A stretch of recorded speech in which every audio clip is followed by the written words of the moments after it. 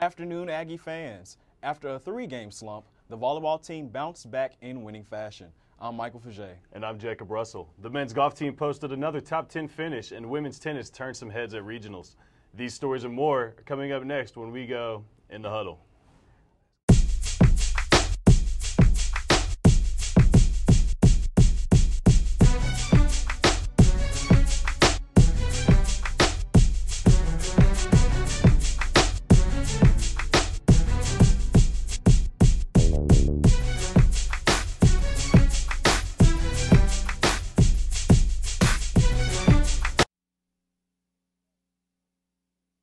Tournament in Duncan last week.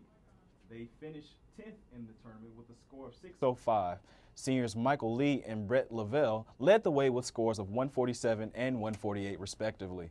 The team heads to Indianapolis today to compete in the National Preview Tournament, one of 2 tournaments left on their schedule. After starting the season on a winning note, the women's tennis team took that momentum into the ITA Regionals in Topeka, Kansas. The team played well in both singles and doubles matches. Freshman Amanda Moberg advanced to the semifinals but lost in straight sets. Senior Carolina Mueller and freshman Ellie Scholes won their first-round matches but did not advance past the second round. In doubles, Moberg and Scholes made it to the semifinal round and lost in straight sets.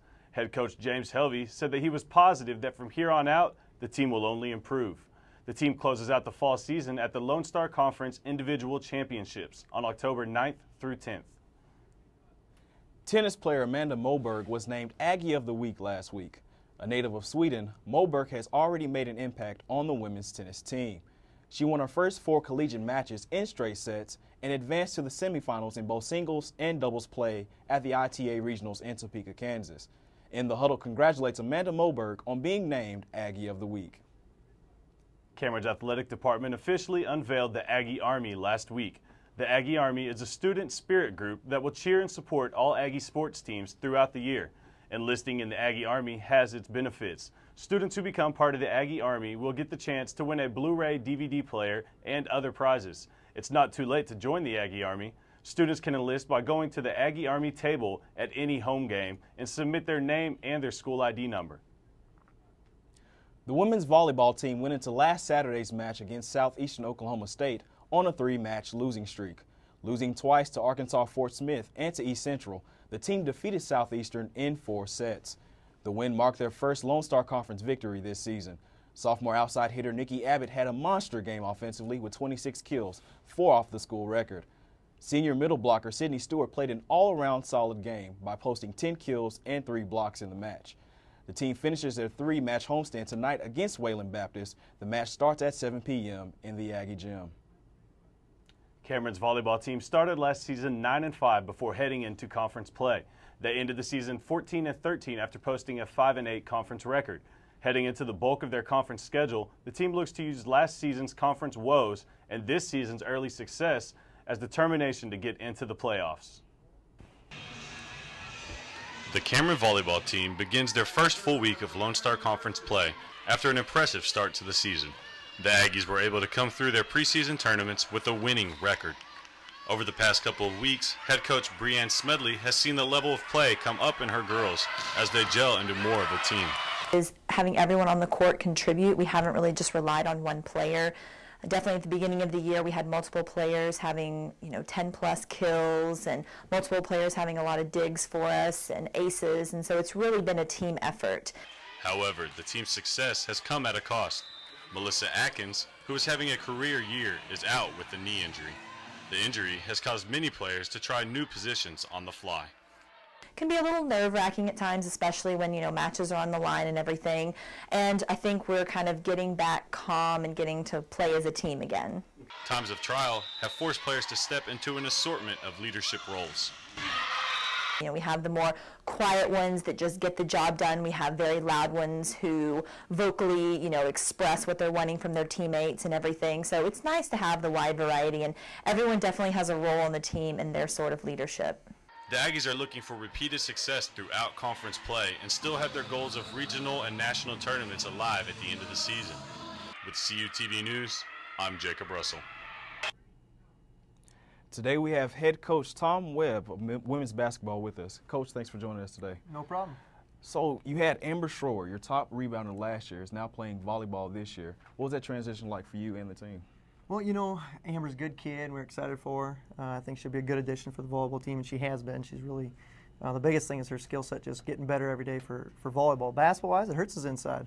She was certainly a great defender, good rebounder, and I think it's always nice to have a kid returning inside that's played a year and experienced it. So it'll be a hard transition, but our young kids hopefully have to step up and get better. Now you talk about the young kids. You have a lot of recruits coming in. You only have 4 returning players, a brand new team. What's been the focus this offseason? You know, we have 11 new freshmen, or we have 7 new freshmen, 11 new players, like you said. And the biggest thing I think every day is we just want to teach skills. We're talented, but we're still young, and still we brought 4 junior college or Division I transfer kids in, and they'll bring experience, which is something that you need. So every day we just want to get a little bit better. Any household names of the new recruits, old recruits that people might want to get used to when they go to the games? You know, Tara Tremaine, she's a returner. She's a kid who scored a lot for us last year. She's a leading 2-guard. But we'll have a lot of fun names. And there's a kid, Love Rattler. There's a kid that will be new. I'm sure everyone will love to say Love all day long. And there's some kids inside that'll be interesting too. Charmaine Hoosier. Charmaine Hoosier is a kid that's from Arlington. And there'll be some kids that'll be interesting. You also have a new grad assistant, Tiffany Williams. She played basketball for Cameron, and now she's coming on as a grad assistant. What has she been able to bring to the table? Well, you know, Tiffany is great. Number one, she's a household name, like you talked about a little bit before. She knows a lot of people in the community. She's a hardworking kid, an intelligent kid. The biggest thing for her, I think, will be getting her feet wet.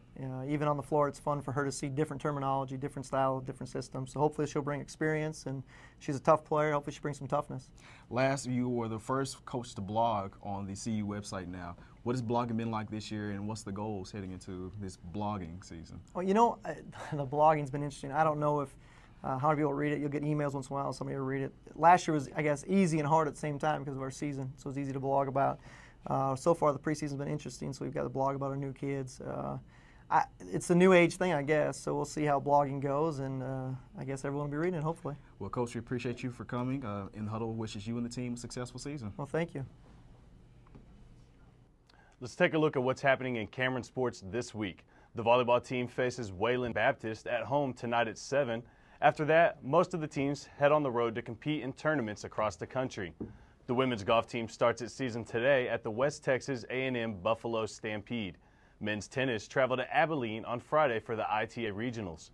Cross country heads to Stillwater to race in the OSU Cowboy Jamboree on Saturday.